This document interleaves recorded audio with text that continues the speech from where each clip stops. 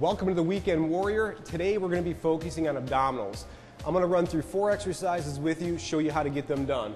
We're going to be starting first with a rope crunch. I want to show you the way not to do this thing. I've seen folks do these in the gym and they're hinging from the hip, and this is what it looks like. When you're doing a rope crunch, they're sitting here and you're sitting back into your heel. Okay, that is not the correct way to do it. What you're looking for is spinal flexion. So take your thumbs, plant them in your temples like this. Sprawl yourself out, take your air, exhale, 2 seconds, and then release.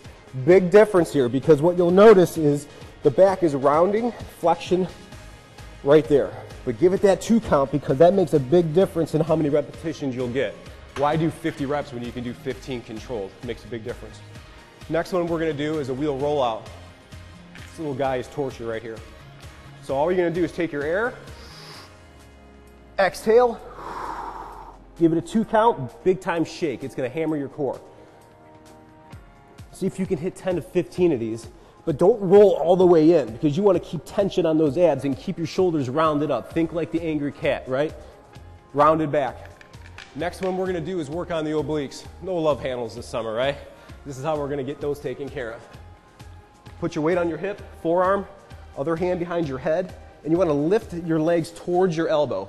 Don't pull your upper body in though. You stay stationary and let the legs come up, okay? 2 second hold at the top when you get there, squeeze it, and you'll feel it tremendous right there in the oblique. And the very last one that we're gonna do is a leg lift.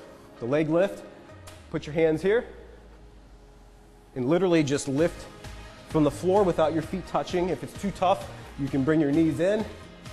In all of these exercises, if you're between 15, 20 repetitions, you're getting the job done. So for more training and nutrition tips, make sure you guys go to trainernick.net, see what's available out there for your ab training and strength and endurance. Hope to see you next week on the Weekend Warrior.